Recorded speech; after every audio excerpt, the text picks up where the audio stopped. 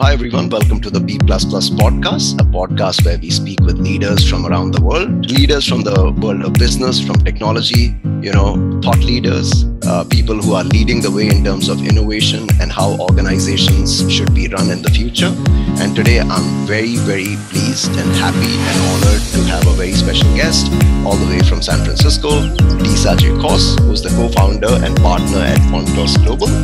She's also the author of the book Leading is Learning, How Managers Can Get Business Results Through Developmental Coaching and Inspire Deep Employee Commitment. Wow. I mean, everything that I wanted to know about leading and everything I wanted to know about getting commitment from our teams.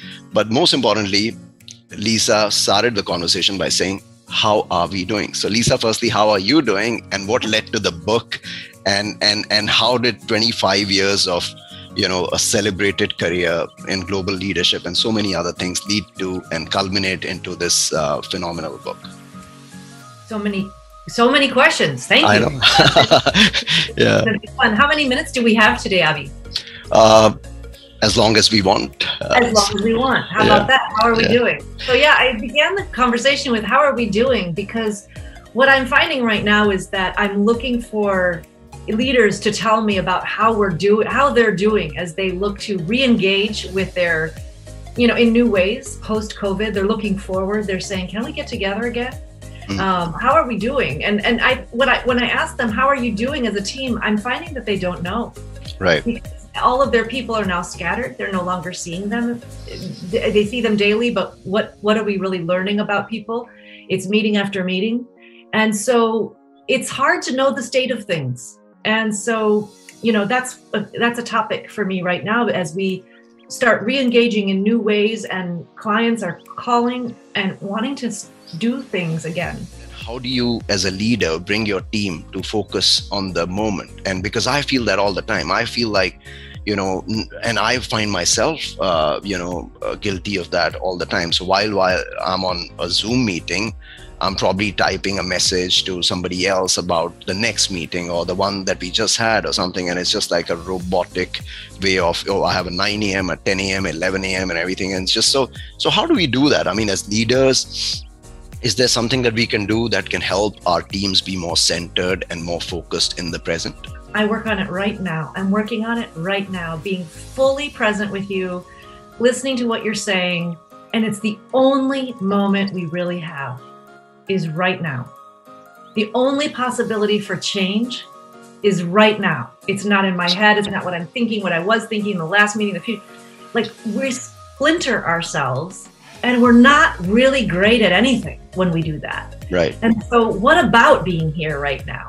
There's something about just making the choice to be fully here. It's a discipline. I think of it as a discipline, but also spiritual because you have to trust that it actually matters and experience that it actually matters and kind of, calm the demons, eliminate the anxiety, and actually make an impact with your presence right now.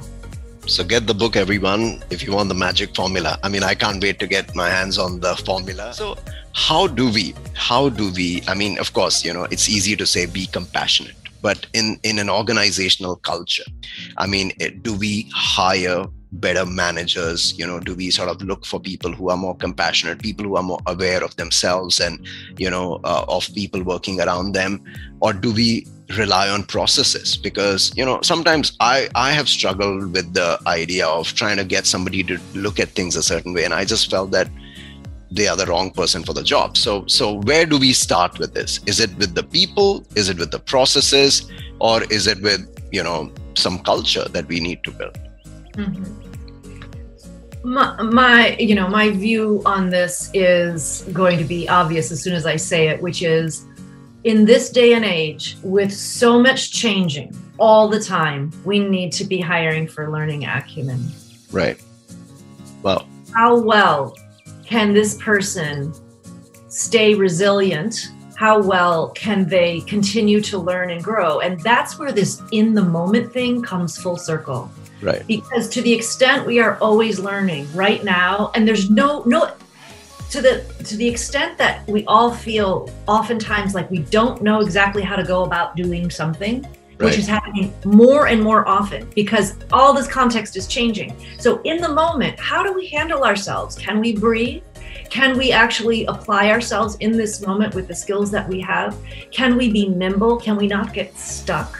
How well can we learn and grow? How well can I take into account who you are right in this moment and what you're saying? How aware am I of how I feel right now, and how does that come to bear in this moment? So it's for me, it's about my ability to be present and use that present moment to be the best version of myself. Lisa, thank you so much for joining us today. It was an absolutely wonderful, insightful conversation. And for all of you listening in, please get the book, Leading is Learning. You can also find out more details about Lisa and the work that she's doing on tossglobal.com. Thanks so much. It was absolutely wonderful. I mean, there's so many gems that you've shared. I'm trying to make a note of those right now, and that'll have a really big impact on our lives and, you know, the business as well. Thanks so much. Have a wonderful night. Yeah. Thank you so much. Thanks for your generosity. Thanks.